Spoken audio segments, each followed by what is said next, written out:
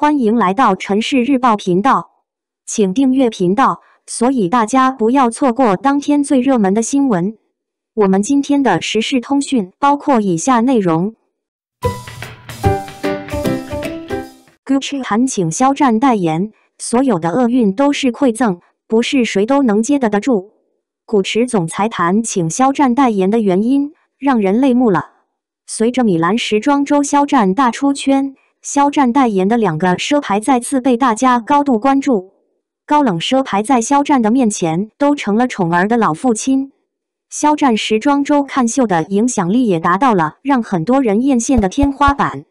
有记者采访古驰的 CEO， 问他请肖战代言的原因。采访者认为应该是肖战的脸和流量。结果古驰的 CEO 表示，肖战被选为品牌代言人是因为他有强大的心智。他表示，在2020年，肖战遭受到了网络暴力，并在公众视野里消失了近1年。即使在事业名声受损之际，他也努力地向大家传播正能量。CEO 被他的积极、毅力、决心打动，最终邀请他成为品牌的代言人。人在低谷时更能展现人品。没错的，评判一个人不是看他高峰处站得有多高，而是看他低谷处守住的底线。2020年，肖战处于舆情风暴的最中心，千人踩万人骂，连带他的粉丝都被一并送到了处刑台。网暴密度之高，时间之久让人震惊。结果没有扒出他一条黑料，肖战坦坦荡荡、干干净净。肖战在人生谷底沉沦挣扎了近10个月，事业差点尽毁。肖战没有抱怨，没有委屈，坚守自己的初心，时间给出最正确的答案。肖战终究靠着自己贵重的人品和清醒的认知，一步步走到了明媚的2021年。所有的厄运都是馈赠，但是不是谁都能接得住。顺境考验德性，逆境考验格局。即使到了无比美好的今天，想起那段时间，仍然觉得痛彻心扉。铺天盖地的谣言，匪夷所思的事一桩桩一件件。肖战百口莫辩，所有的栽赃陷害，所有的诽谤造谣，肖战都一并接下。他没有妥协退让，倔强地保住了自己的清白和傲骨。德不孤必有邻，多少的粉丝来自于那场骇人的舆论风暴，扯着3观的大旗入场，并不是喜欢肖战，只是维护自己的认知。万万没想到的是，最初仗义的守护，最后变成了真心的喜欢。苦痛不值得感谢，但是能够接下并把它转变为财富的却是王者。肖战就是这个王者。货真价实，不用 P， 买不了的世趋第一，肖战真的给内娱长脸了。今年时装周亚洲艺人世趋排名出炉，肖战以世趋第一的排位力压日韩艺人。货真价实，不用 P， 不能买的第一，肖战真的很拿得出手。据统计，时装周去的艺人很多，但是中韩上榜世趋的艺人只有肖战、黄炫晨、朴彩英、Lisa、宁艺卓、Jennie、刘雨昕等艺人。2024米兰时装周肖战世界趋势第一，2024巴黎时装周金智秀世趋第3， Lisa 世趋第5， Jennie 金珍妮世趋第8。肖战真的是太长脸了。近10几年来，日韩明星横扫亚洲时尚界，日流韩流大行其道。国人也对很多日韩艺人趋之若鹜，把他们视为偶像。艺人所到之处，那是人潮涌动，巨星出街的盛大状况。而让人心寒的是很多日韩艺人到国内大肆捞金，却在很多社交媒体平台说出了很多伤害了国人情感的言论，做出了伤害国人感情的事。可喜的是，最近几年我们国家自己的一批优秀年轻艺人迅速崛起，凭借优质的作品和强大的个人魅力，有了自己巨大的影响力，走出国门，走向世界。肖战就是近年来走出去的优质艺人的代表。最为难能可贵的是，肖战经历了我国完整的传统教育，并没有海外学习和演出的经历，是实实在在我们传统教育下培养起来的艺人，纯血本土大帅哥。靠《陈情令》爆火亚洲之后，在世界范围内拥有了一定的影响力。肖战并没有止步斗罗大陆、玉骨遥等优秀作品的持续输出，进一步巩固了自己的影响力。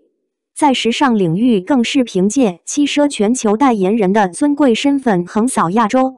全球全平台的宣发牌面，全球铺得广的阵仗，让这张帅气的中国脸真正的实现了走出国门走向世界。一次次的海外活动影响力都例证了肖战海外人气的扎实。2024米兰看秀肖战市区主榜第一，23年第三，21年是第二，其他活动上的也是无数次上榜。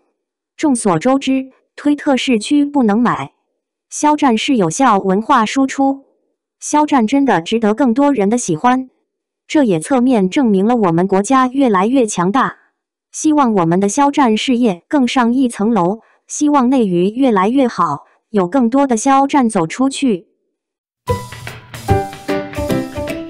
王一博 Chanel 大秀获封亚洲第一帅，身上这件 LACOSTE 粉色 T 恤2小时完售。王一博因搭档肖战演出《陈情令》爆红，他与庆余年李沁主演的新剧《长风破浪》日前释出预告，也火速吸引破700万网友争睹。王一博日前亮相巴黎时装周 Chanel 香奈儿大秀，造型上榜时尚杂志英国 Vogue 最佳看秀造型，成为榜中唯一亚洲男星。且王一博日前官宣成为 LACOSTE 全球品牌代言人，7日释出最新宣传照，其中粉色大学 T 曝光2小时便断货，带货力惊人。王一博去年积极进攻电影圈，4部电影《无名长空》之王热烈与维和防暴队皆拥有高讨论度，票房也都很不错，让王一博身价在水涨船高。